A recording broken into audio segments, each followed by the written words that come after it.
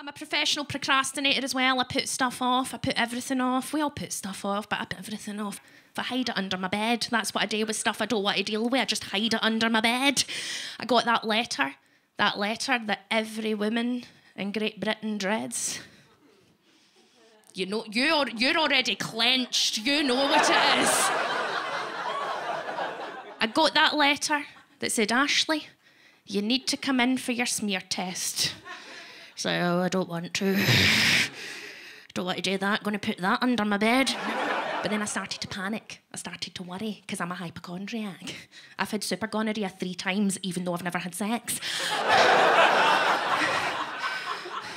1 in 3 women, I'm not alone, 1 in 3 women in this country who are eligible for a smear test do not go for their smear test because they're ashamed or embarrassed.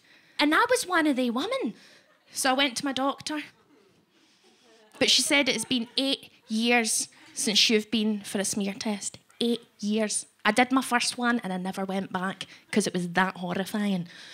8 years. And I hopped up in the bed. Have you ever been for a smear test, sir? Horrendous. First thing they do is a woman who's your district nurse who always has a monobrow goes, breathe, like you don't know that already.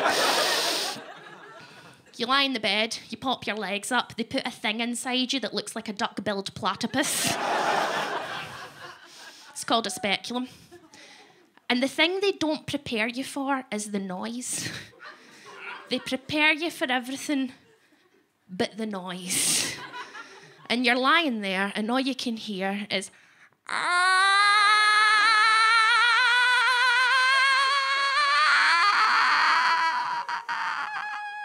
You're like, surely that's wide enough now. Surely you've stretched my wee hole wide enough now. Not. Surely that's wide enough now. I feel like Mrs. Maguire who peed in the Clyde and all the wee fishies swam up her backside. Surely that's enough. Not. And they reach up and they scrape a bit of your cervix out and then they send it away to an NHS lab. And then for 28 days, you wait and find out if you've got abnormal cells.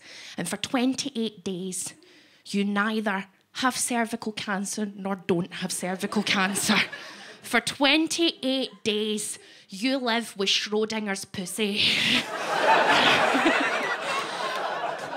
My point being, they're magical mystery boxes.